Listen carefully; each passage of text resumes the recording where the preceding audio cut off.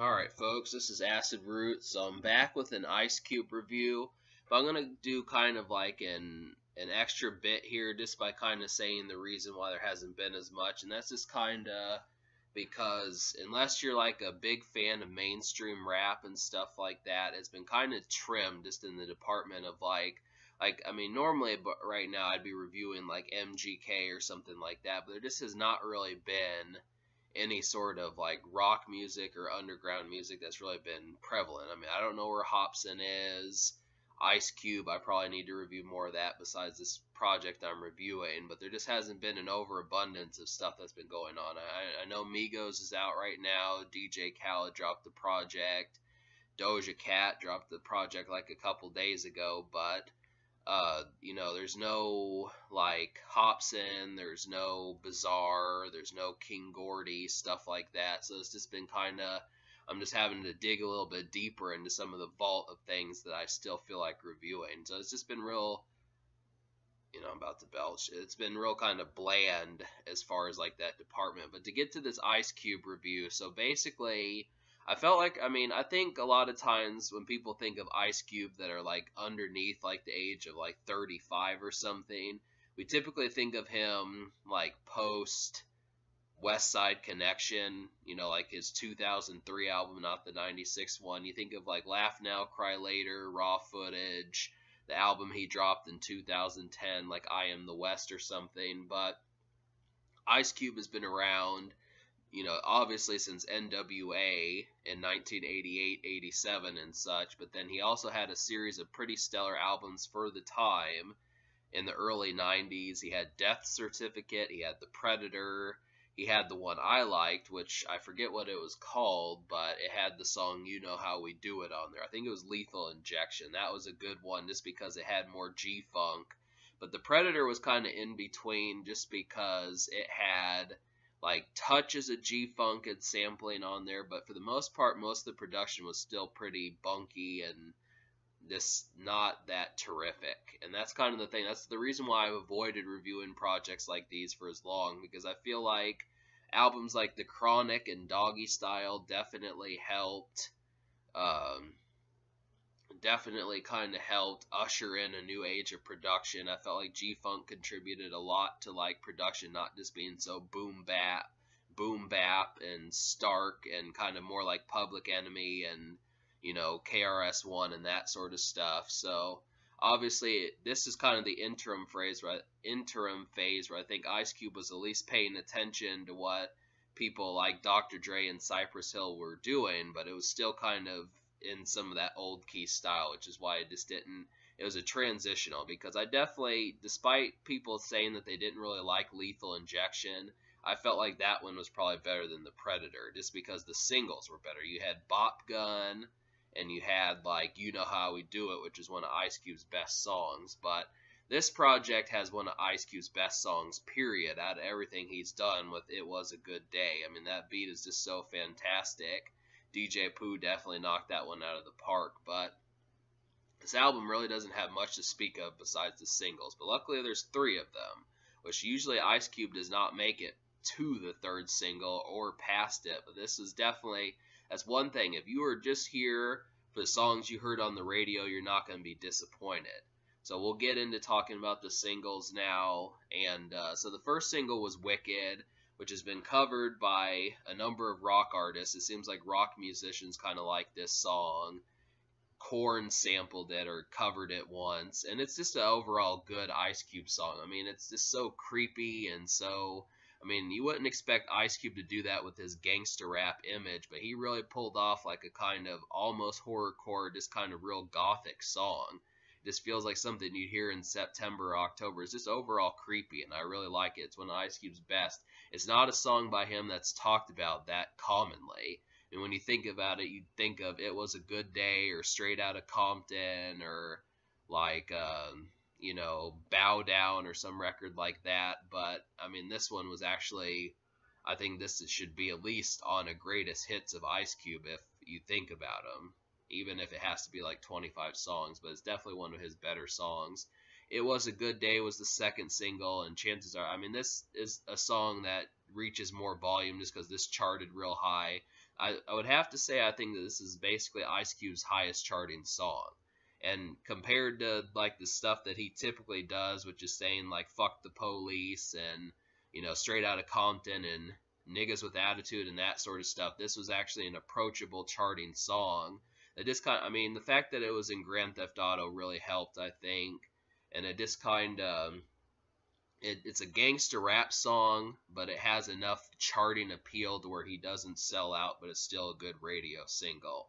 Because I've heard it on the radio in amongst places, and that's good. I like the fact that you can hear this song, but Ice Cube didn't lose his flair. Him talking about just getting laid throughout the song, getting ready to mess with some chicks that he's been trying to get down with for a while. Drinking and driving, all that stuff that he was talking about, just getting fucked up, smoking a little bit, having some good breakfast and that sort of stuff. So it was just overall good. It was good feelings. I can listen to that song without much complaints most of the time, probably almost all of the time. So, but then the third single was Check Yourself, and I just would kind of have to say the third single was Check Yourself, which this had the worst production out of the 3 songs that were released to radio, but they did do a pretty good remix of it, which was just infinitely better. I still like the original, but I think the remix is better, and it's too bad that the remix didn't make it on this track listing. It's on the reissue that came out years later, but you just get the original version. It has the same lyrics, but I don't know. I mean, that sort of production on the original just feels kind of less like emphatic and less kind of club appeal and less social. For some reason, these type of songs, because they're so old, just don't really seem like to be in a club type setting. It just kind of feels more like in a kind of cruising and maybe a barbecue kind of setting, something like that. It was more outdoor kind of appeals more so than indoor glossy kind of stuff. So that's just kind of the situation there. But I still like the song, but not as much as the remix. And then honestly, I would talk about this album more, but I think it would be suffice to say that most of the production on this project is just not top notch. That's the thing. There's really not any interesting songs, even an eighth as good as It Was a Good Day. And for the rest of the project, I mean, I just listened to it. I don't want to listen to it for very much longer just because there's just no interesting melodies that are as good as that. I mean, I feel like Wicked is good. I can listen to that.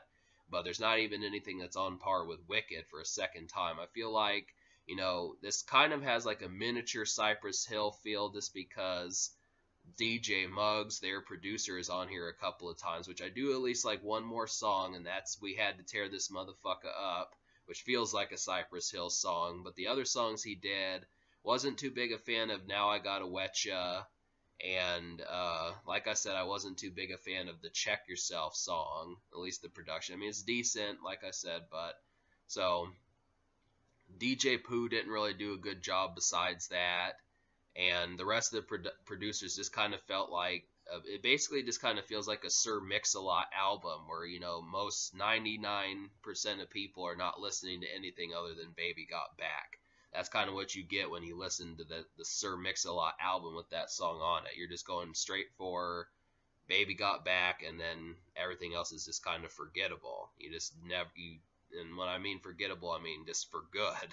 You're not going to look this up 20 years from now or however long. And that's no offense to Ice Cube. I mean, he is basically triple OG, and he has numerous good songs to his name, but I think people just labeled this a classic just because it had 3 singles on there, which was not too common back in the day.